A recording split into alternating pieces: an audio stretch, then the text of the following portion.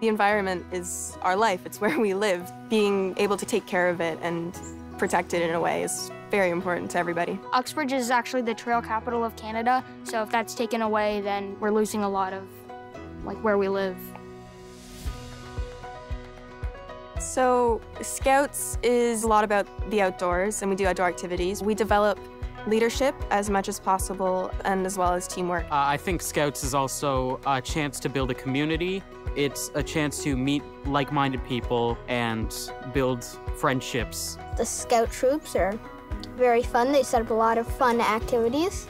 It's fun, very funny, very active, a lot of outdoorsy. The Scouts program is a well-balanced selection of activities that allows youth to grow, to help provide community service, and to go on all kinds of outdoor adventures. Smush bananas, smush, smush bananas. Scouts is a youth-led organization. So although the people in the red shirts provide us stuff like credit cards and cars when we can't drive ourselves, it's the youth who really bring this to life. They're all adventurers, and they're all dedicated to the environment. It's really awesome to see how passionate the kids are about the activities they're engaged in. We learned that not everything you have to, say, throw into the trash the second you're finished. There's some stuff like banana peels or like apple cores that kind of makes like new soil. We usually clean up trash that we might find, or sometimes weeds, not all the time.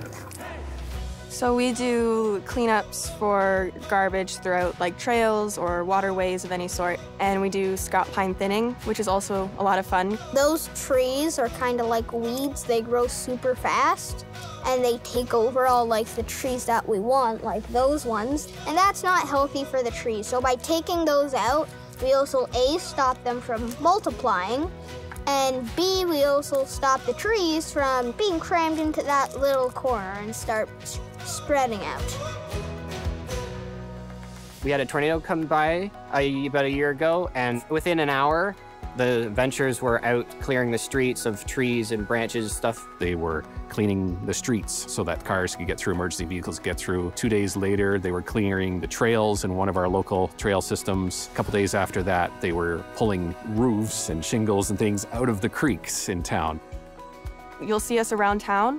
We're wearing our neckers and our uniforms, and you'll see us, we're picking up garbage, we're helping out our community however possible.